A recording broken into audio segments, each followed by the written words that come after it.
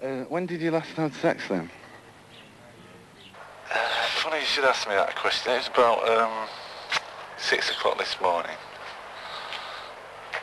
This morning? Do you feel that sex is dirty? Well, it can be. 7 months, 3 days ago. I'm saving it for something very special.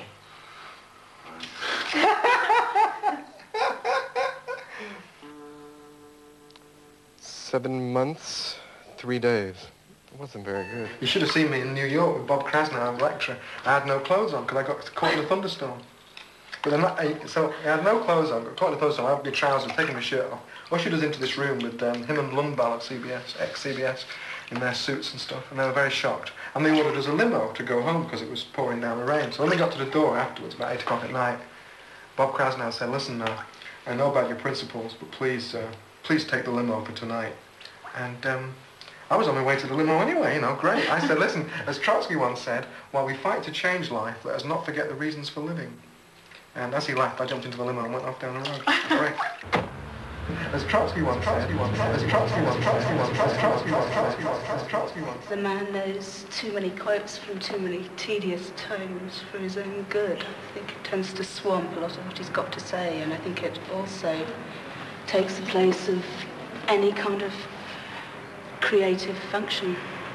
It's a pompous ass, I don't know how they can take him seriously. Who is my hero? Who are my heroes today? They change every day.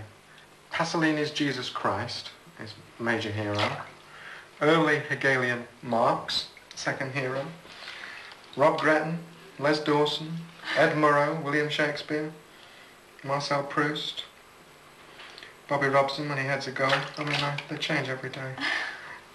You, Julian, you when your shoulder strap comes off at a concert, when the shoulder strap just moves off so nicely, you know what I mean? Did you plan that? No. You say you just sexist as well, then? No, I'm not sexist. I'm an aesthetician. I love beauty. They've all got bad haircuts. That's the trouble with factory. Yeah, Tony Wilson lies about his age. I think I'm going to drown in here today.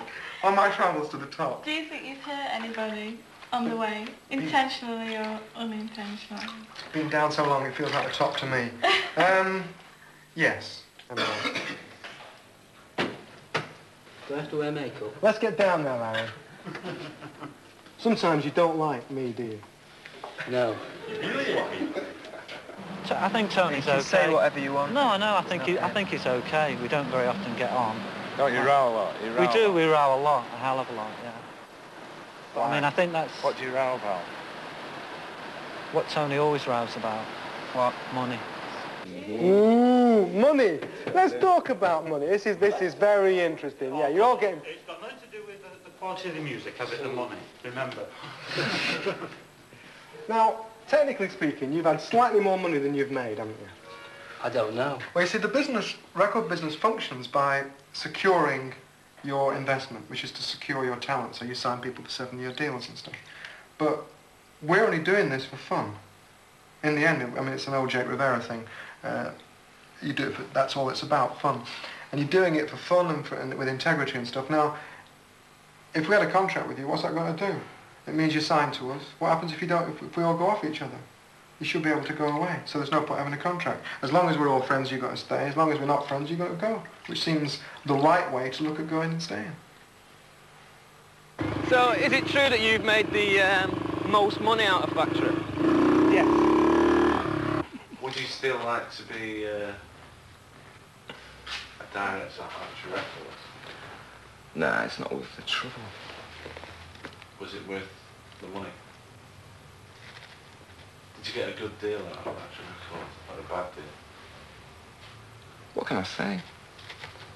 It's only the best deal yet, but it's still not good enough.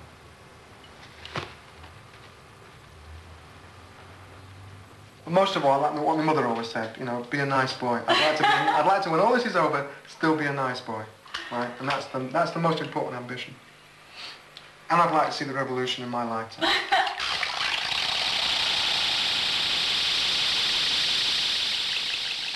the best was when he used to wear cowboy boots at the old factory. Oh yeah, the cowboy boots. We used to have a pair that we thought were rather like it, so we used to exhibit them. They were quite centrepiece of the man. Oh, I know, yeah. The cowboy boots. Spectacularly dreadful. The haircut.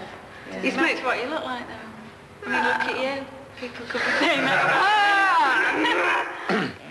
Well.